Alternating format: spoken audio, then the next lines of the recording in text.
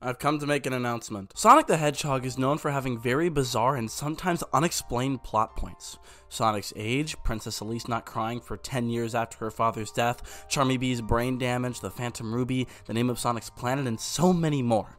However, there is one plot point that has been completely ignored and unexplained for over 20 years that should affect nearly every single Sonic game under the sun that released after it, but it simply doesn't. This is the story of a plot point so devastating, so jaw-dropping, and so twisted that it shook the Sonic community to its core. The moon. No, this isn't a joke. That's next month. The moon. Not only is there one in our reality, but there's also one in the world of the Sonic. The moon has been there since the very beginning in the 8-bit version of Sonic the Hedgehog, and has shown up in the latest release, Sonic Frontiers. However, if you look in the middle of it all, you should come to find that the lore of the moon from Sonic the Hedgehog is more confusing than trying to comprehend what's going on in Revelations. So, today, let's discuss the moon from the Sonic universe, or as its friends call it, the worst Sonic the Hedgehog plot point. Let's start at the beginning of the end. In Sonic Adventure 2, Dr. Robotnik, who's recently begun to use the moniker Dr. Eggman, has gained access to his grandfather's space station, the Space Colony Ark. He plans to use its Eclipse Cannon to destroy the planet, and to show its power to the public, he uses the cannon on the moon, destroying it and leaving it in half. Of course, Sonic stops the Eclipse Cannon from firing on the planet and later makes a truce with Shadow to stop the Ark itself from crashing into the planet, but that doesn't change the fact that the moon is still in half. Now, Sonic Adventure 2 was assumed by both fans and developers to be the final Sonic game, as Sega's last console, the Dreamcast, was no longer being supported and the company was about to enter bankruptcy. However, after Sega's chairman, Isao Okawa, gave the company over $500 million just before his death, Sega was able to survive and become a third-party studio. Thus, the Sonic series was able to continue on other platforms. And apparently the moon was too. In Sonic Advance, the first Sonic game on a Nintendo system, when you get all 7 Chaos Emeralds as every single character and make Sam Procrastinates look like a 2-year-old playing Dark Souls, the final fight takes place on the moon, and it's shown to be fully intact in a later cutscene. Although you could easily say that this game takes place before Adventure 2, and the game only released a few months after Adventure 2, so the developers may not have known that the moon was going to be blown up by the time that the game was finished, and when they saw it, they got really angry at their televisions. But the moon's problems don't end there, because the next sighting of the moon is not only in a game that takes place after Adventure 2, but a good game at that. In the first multi-platform Sonic game, Sonic Heroes, the moon can be spotted in Hang Castle Zone fully intact.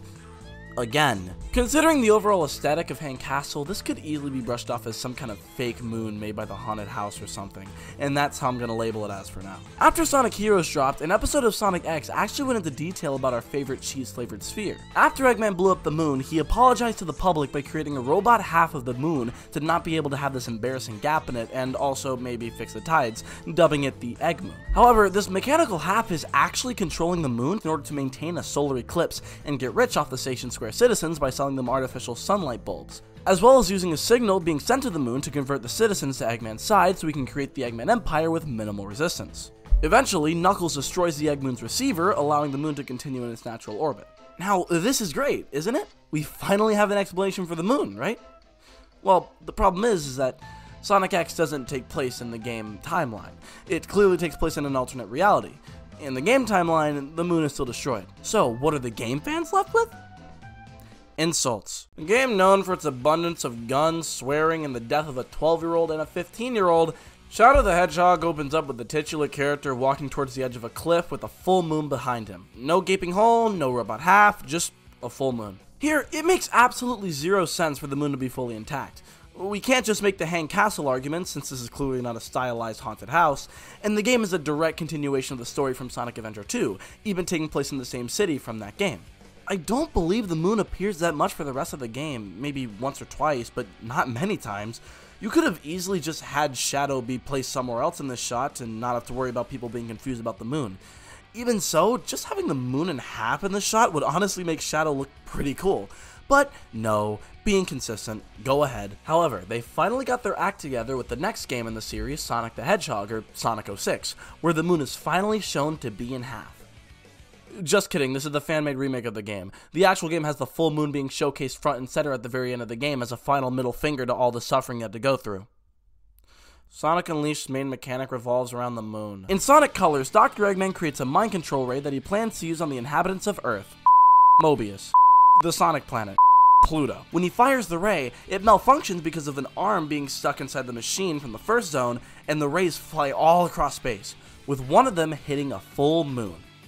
Awesome. It was after Sonic Colors release that the head of Sonic Team, Takashi Iizuka, was asked about the moon at the same event where Naoto Oshima confirmed that Amy was Sonic's girlfriend. First thing we say, Sonic needs a girlfriend. Aaron Weber asked Iizuka on stage, "In Sonic Adventure 2, Eggman blows up half of the moon. In the next game, Sonic Advance, the moon is whole again, and the final battle takes place on the moon. So they want to know, when did the moon get repaired?" And what does Iizuka say in response? From the planet, "You're looking at the side that isn't broken. Like, you go to the other side and that's all. It's still blown up to this day." What? Now, this, on paper, sounds like an acceptable answer. Eggman just blew up the part of the moon that isn't visible on Pluto. Okay, cool.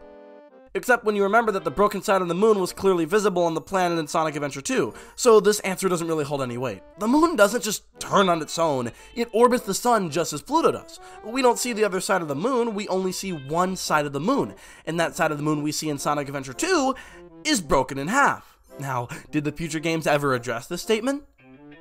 No, of course not. This is the Sonic series. We just got our first good mainline game in 12 years. The next and latest game to feature the moon is Sonic Frontiers. This game is all about fixing past continuity mistakes, having Knuckles finally be fully connected with his ancestors, Tails' inconsistencies from the 2010 Sonic games finally being resolved, the Chaos Emeralds get an actual origin story, even Tangle the Lemur is mentioned, making her and her stories from the IDW comics canon to the game timeline. So, of course, they'd have to do something with the moon. So what do? Well, every island has a day-night cycle, giving a more authentic feel to them. And who else shows up but our good friend the moon? I'm not even mad anymore. I'm just disappointed. And even in the final battle against the end, the moon can be seen in the background fully intact. See? There it is. And that, as of now, brings the moon story to a close. Similar to when I discussed Sonic's age, we have to ask, does this even matter? Honestly, yes, this matters. Look, Sonic's age is one thing. You could just say that the manuals are wrong and this whole time Sonic was in his twilight years. But the moon? The moon?